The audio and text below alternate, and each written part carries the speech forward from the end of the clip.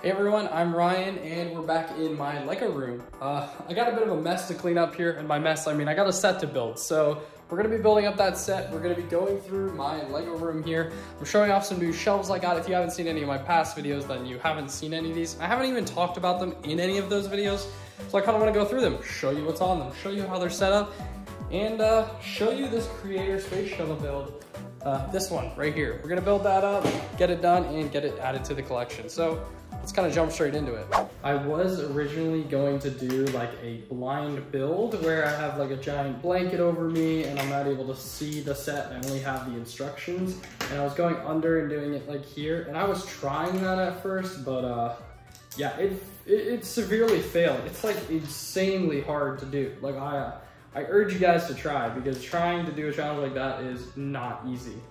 But yeah, so we're gonna go through this Creator build here. Just kind of snap these pieces on here.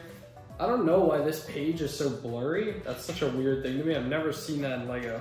I hope I got that right. If not, I'll show you after this kind of monologue here. Yeah, all these pages are like super blurry. Like, bruh. I think you get it. The pages are blurry. Let's check out the set. I think this was a really cool small build to have. I mean, it has some nice little features like the thrusters on the back here, cool little wing piece, and the middle even opens up. You can flip this up and pull out the entire satellite piece, spread it, and you've got the spaceship with the satellite. As you can see, this is all Star Wars, and we'll get to that in a second. But down here, we have a miscellaneous type shelf, and that's where the Creator spaceship will go.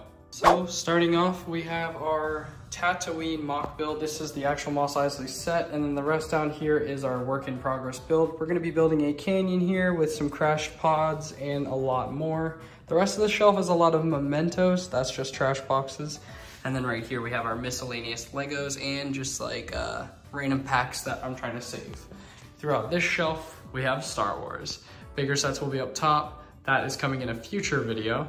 And we have our Imperial things, miscellaneous Star Wars starships slash mechs, all of my sealed Star Wars sets so far, random just Clone Wars battle, and then with the Sith, the Scythe, and the Dark Trooper attack, which I made a double variant build of it myself. And then these drawers are just full of random miscellaneous pieces, castle, and so much more. So we have this table here for builds and reviews, the gaming setup right here. And then if we come into this closet, you can actually see that we have a lot more Lego inside. Lego up there, this box is full of old castle and city sets here, which will come out eventually. Loose pieces and a large base plate. Down here, we've got larger base plates and more loose pieces. And these are color coordinated boxes and they're respectable colored pieces. Also, this room has some LEDs going through it, so this is how it would look when it's really dark out. As for the ATT setup there, the future video is going to be a 1,000 reps for each piece.